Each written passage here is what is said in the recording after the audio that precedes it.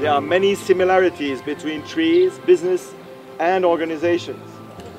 The tree is the symbol of life and perpetuity. It grows slowly, but well in fertile conditions. If it is starved of any of the ingredients that it requires for growth, it will either die or be stunted.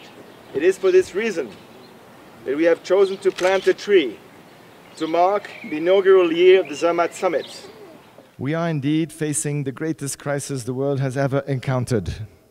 A crisis of purpose, a crisis of confidence, a crisis of indebtedness, a social crisis. Leaders must assume their responsibility towards the common good. More and more regulations alone will not be sufficient. We need to change hearts and minds. Welcome to the first Zermatt Summit Symposium here in Zermatt. One of the most important things in resonance is that the music for us is not a name in itself. What is universal in everybody, and that is the silence. There is no music without silence. The music comes from the silence and go back to the silence.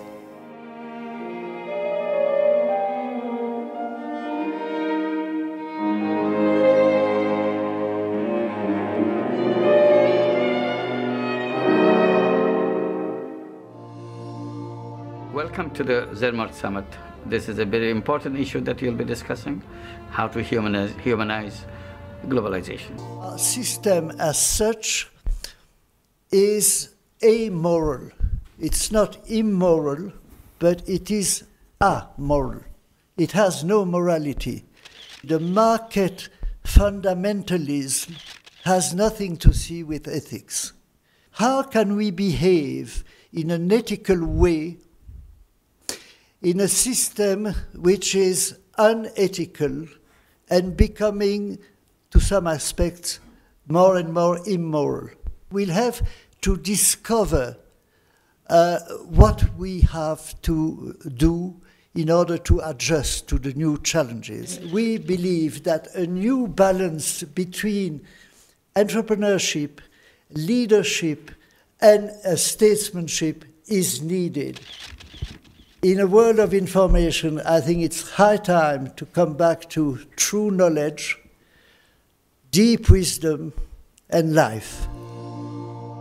So sustainable development is not a marketing gag to help you sell more. It's not a gimmick in our capitalist society.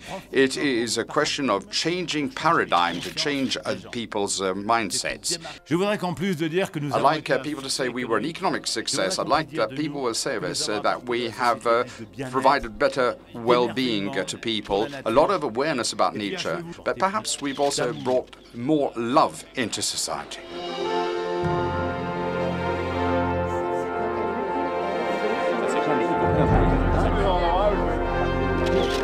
believe that, globalization is necessary, globalization is inevitable, that the integration of countries like China, India, and others in the global economy. Financial crises are white swan events. They're not black swan random events. They're predictable and they're also preventable. Regulation came to the rescue of globalization. Still, what was regulated since the end of 2008 is not enough. We need more regulation in the financial sector. It's been 8 years of hard work to reach a consensus among 163 countries to have the first international standard on social responsibility. So we have to reinvent now a society. We have to finish up that process of self-domestication by going into the economy, and in particular in finance, and saying this is time now to introduce the moral system within that particular realm, because if we don't do that right now, we're in deep, deep trouble. Humanizing globalization is our topic overall, and I think there is a way of achieving this through an analysis and a change to the ways in which companies are owned. That is not to change the formal ownership, but rather the behaviour of the owners of companies. The consequences of continuation with this model, bringing everyone up to the sort of US benchmark, is our extinction by the end of this century. I'm responsible for an organization which supports social entrepreneurs, which is being done in 70 countries, 3 million entrepreneurs throughout the world, and there are 300 million people involved throughout the chain. Social entrepreneurship is a global phenomenon. As you can see, it is an old institution created by Jariash in 1938, and the idea from the very beginning was to put the economy at the service of man, and we've now been overtaken by history. But in 1938, it was something that was quite new, and it was visionary. It requires a certain experience of God's love to open our eyes to the vision of others being our brothers and sisters, not to be cheated, but to be loved in this common fraternity that we share, all of us, being children of the one God and the one Father.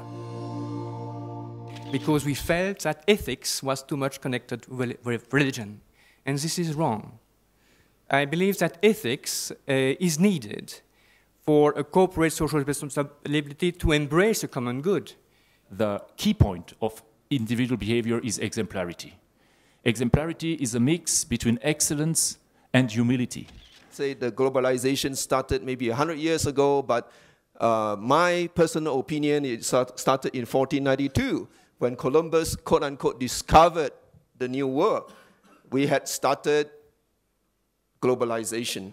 That the basic philosophers who found Western capitalism found that with the spirit that there were a limit to the greediness and the limit to an infinite accumulation, which was just the self-sentiment of pity and compassion to others. The important thing is this. Europe, as far as I'm concerned, and the United States and Western countries have created a large market economy that is to an enormous degree based on clear records and laws as to who owns what and in what form. And that's what's breaking down. I worked on an idea of what I called kamikaze politicians. I wanted 200 people from 1 billion people who went into governance knowing that they would have to take decisions that were so unpopular that they would never be re-elected. But that within those 5 years, they could really make a difference and bring good governance. Anything that can stand the test of public scrutiny is going to result into common good.